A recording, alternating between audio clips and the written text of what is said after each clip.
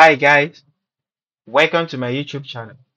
In this tutorial, I'm going to show you how to test your API within your IDE, and this can save you a lot of time and effort. So if you are just seeing this YouTube channel for the first time, please subscribe and click on notification button so you'll be the first person to get notified anytime I drop a new video like this. So let's quickly look at some of the API tools we have, and this include Postman, SoapUI, Swagger, Insomnia, Bomi, Test Complete, Assertable. These are just few tools that we have or any API tools you are familiar with. If you are the type that love to use Postman, you agree between that you have to install Postman software on your machine before you be able to use it or visit the web version of Postman, or the same thing applicable to Insomnia. You have to install it on your system before you are able to use it. And if you have the time that loves to use Swagger, you agree with me that Swagger does not keep your data. So the moment you stop running your app, the data you are using to test, it's lost as well. So anytime you want to retest, you just have to re-input the data.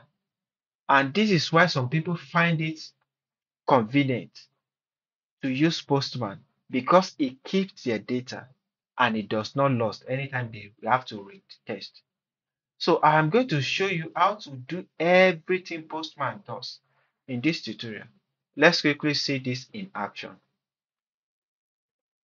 So guys, this is the project we'll be using to test this and to see this in action.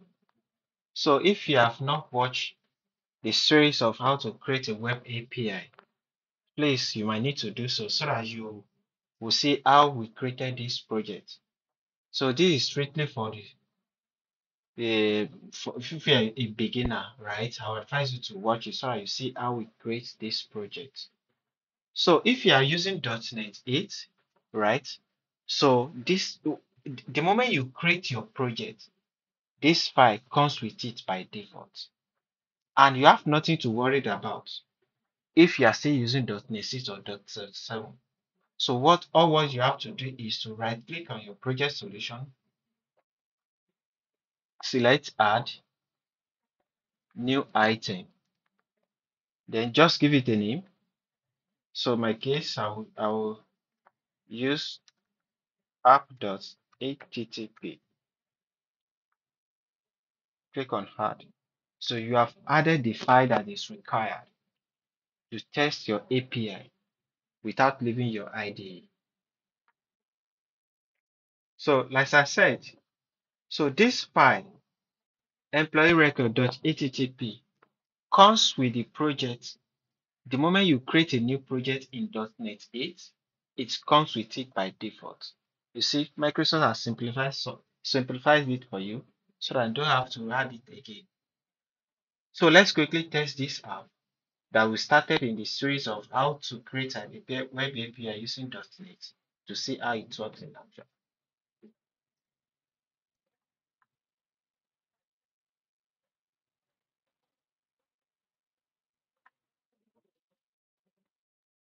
So this is the project up and running. So let's test it. Let's first use Postman to test our API. Try it out. Execute. Right. So now let's test create account endpoint. I'll add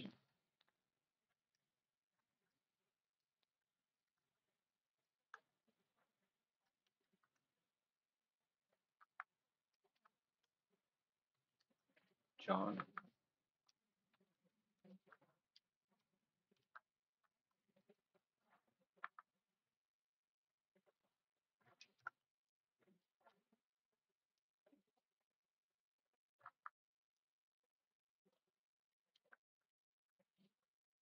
So then click on execute.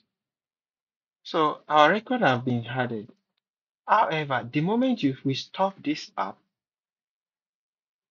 right, the app will lose the data, will lose this guy that is on our Swagger.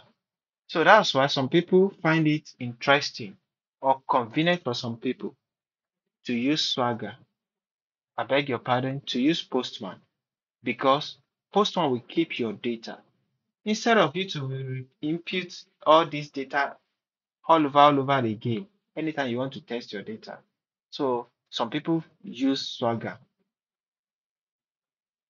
Some people use Postman to test their API, which I also love to use Postman. But in this case, we're not going to be using Postman. I'm going to show you how it works without leaving your IDE. So let's quickly go to Postman to explain how what I'm saying, right?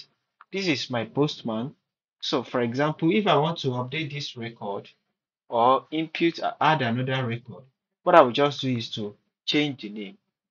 But if you use Swagger, the moment you stop the app, it is gone.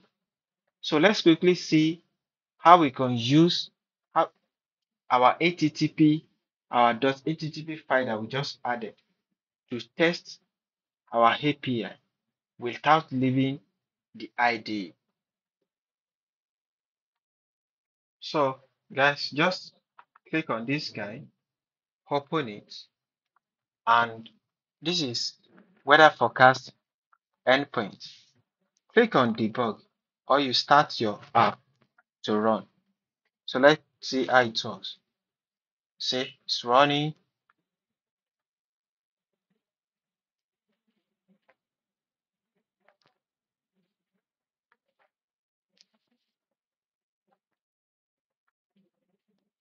Yes, we have a response here.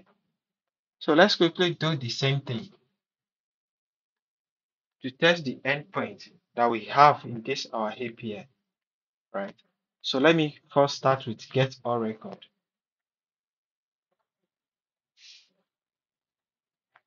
So the endpoint is API /account /get all record.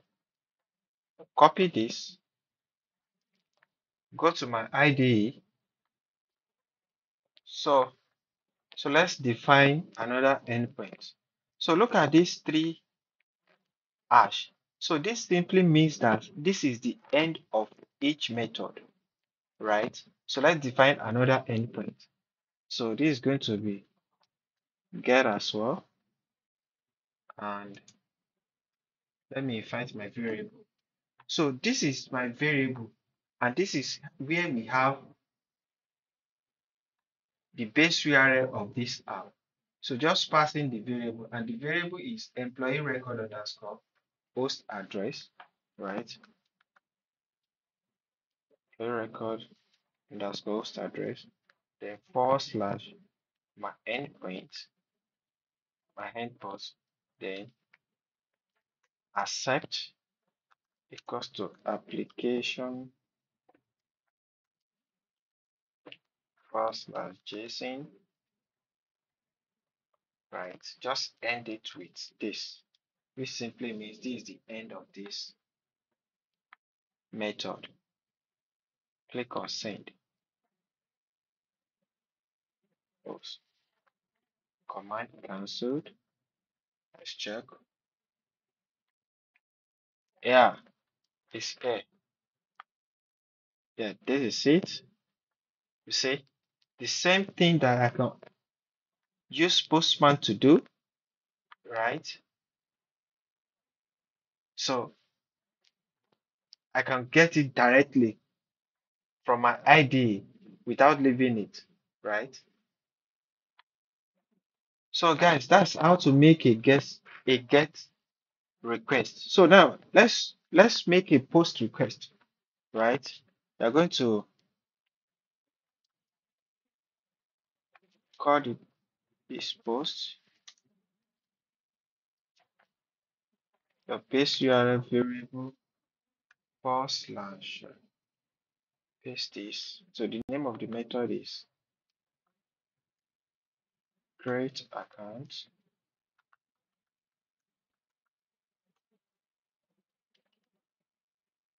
Beg your pardon. Create account. So the content type. In this case, we are going to use content type. Let me copy it from here. Application /JSON, paste it. Paste. It's going to be content type. Content type equals to this because it's a post request. Then what I'm going to do is to just define your payload here. Save as time. Let me copy it from here. Create account. Let me copy the payload. Copy this. Take it to my ID, and then you paste. Paste it here. So then click on send request. Yeah, look at it. We have it almost immediately. It's very, very fast. Look at it being added. Okay, let's call another endpoint. Right, let's look at the next endpoint. Okay, let's go get record by ID. Okay, so let's go back to our ID. So let's create another endpoint. This is going to be the get request. Don't forget, you have to put 3 hash here to tell it that you have ended the method, right? So before you can create another endpoint, get, bring in my environment variable /API /account get record by ID the ID. Let's try to call this, copy, paste it there, and then this is equals to copy it from here to save our time.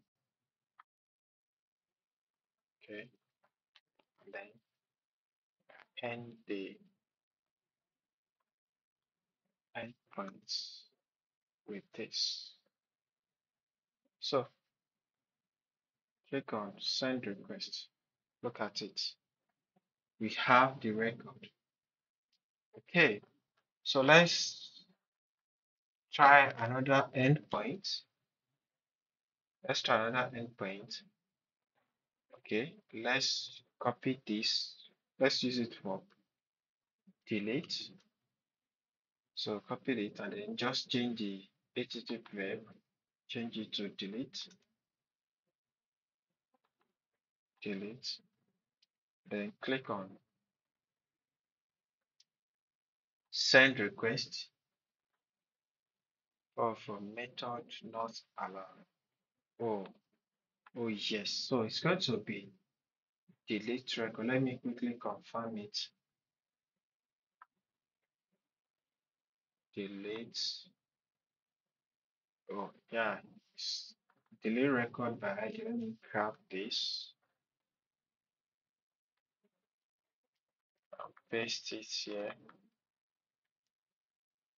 Okay. Um, send request. Oh yes, this has been deleted. This is somewhere on. So by the time we call all get record, it shouldn't be there. Send request. Yeah, it has been removed. It has been removed. So the last endpoint here is so to check update record. Let's quickly update record. Going to copy this, paste it here. Going to change this to puts.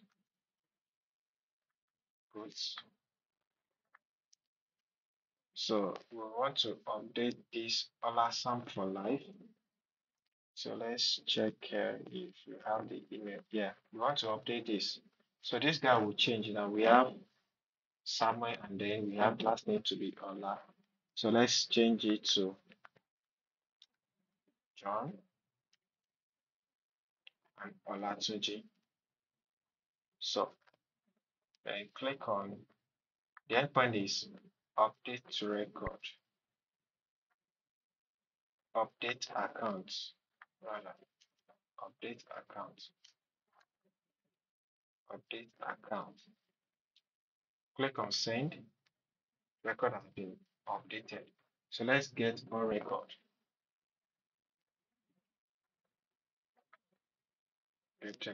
Yeah, this is it, guys. This is how to test your API within your IDE.